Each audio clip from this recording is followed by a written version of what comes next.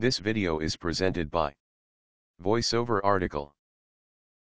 Rumor has it that press releases are the next big thing in the SEO business, and many companies are spending top dollars trying to write the next big press release announcing the next big balloon-breaking technology.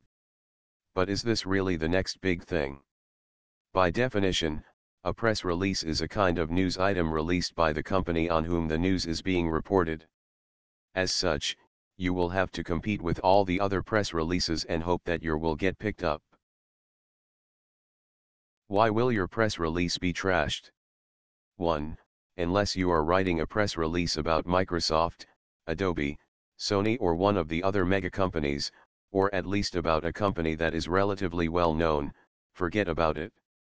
Journalists and news editors receive thousands of press releases a day, and there is no way that they will waste more than a quick glance. So why should you pay a company $700 to $800 for them sending your press release to thousands of editors and journalists when they are going to junk it anyway? 2.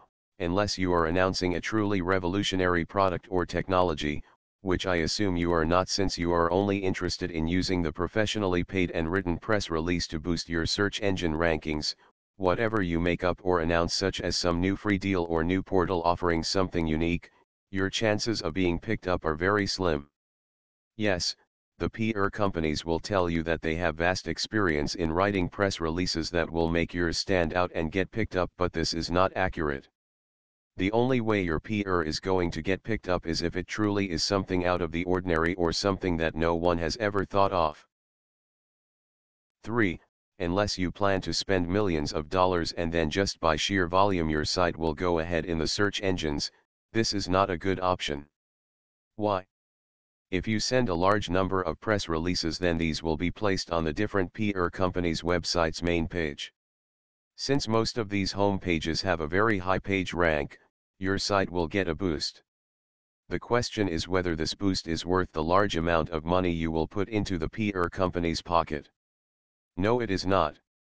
Use that money to buy, though I do not recommend this, links from high-ranked websites, and you will pay less and receive more benefit.